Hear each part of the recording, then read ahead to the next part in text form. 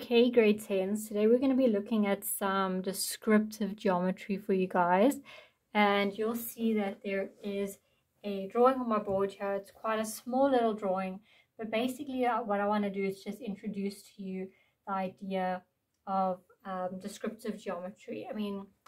Descriptive geometry. So what you guys actually end up using descriptive geometry in is transition pieces once you get to grade 11. So it is actually quite important that you grasp these basic concepts before you move on, as it will make things a little bit easier for you guys. Obviously, you will still be able to pick it up in grade 11, but I'm sure with this little example that I'll be showing you now, you will be able to understand it quite well. Okay, so what we are going to be looking for is the true length of line ZY, as well as the true inclination, okay, of line ZY. True inclination.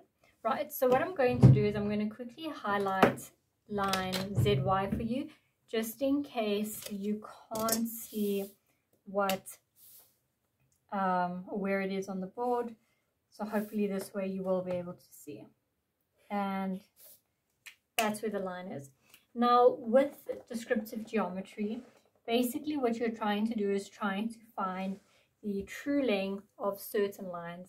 And the reason why I say that is because if I tell you to look at this pen like this, right, you'll see that the true length of the pen is exactly as how I show it to you, okay?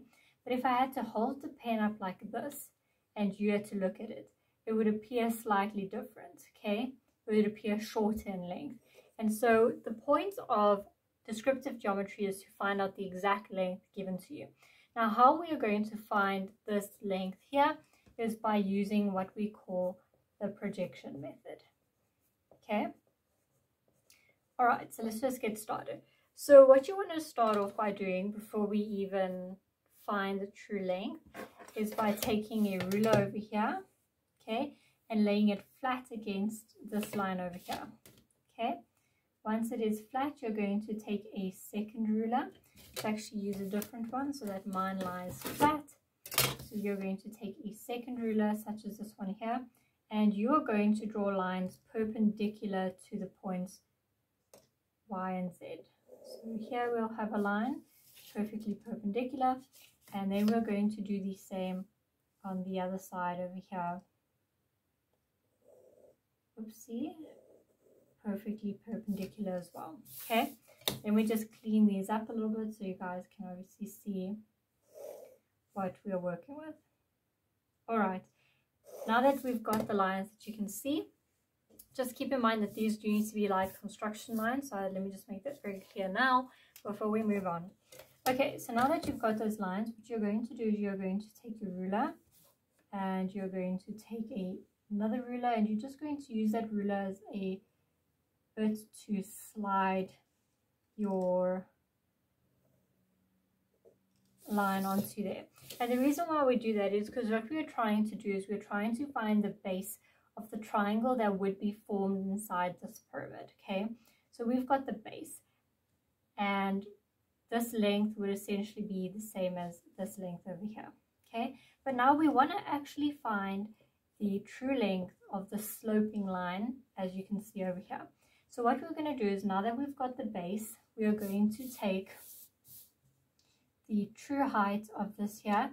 On your workbook it might be something different, but on my measurement here it is 6, and you're going to take the measurement that you have measured. In my case it is 6, in your case it might be something else, and from the point here you're going to make a measurement where that line would end, okay, taking the total height.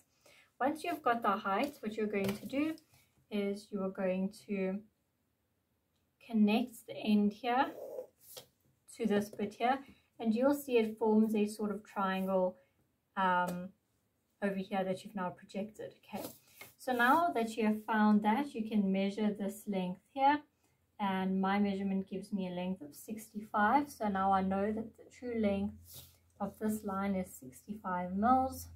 Okay, and then the true inclination will be the angle at which the slope is sitting at, in which case you could use your protractor and you could line it up nicely. And if I had to measure, I would say it's about 69 degrees on my board over here. And that's basically how you tell the true length, or find the true length of a shape with a slope. Because like I say, you might not always be able to see how tall or long something is if you're looking at it from an angle. Okay, so that's a very brief explanation. I hope that it gives you guys a bit of an idea of what is asked of you and what is meant with this exercise in your workbook. And thank you for watching.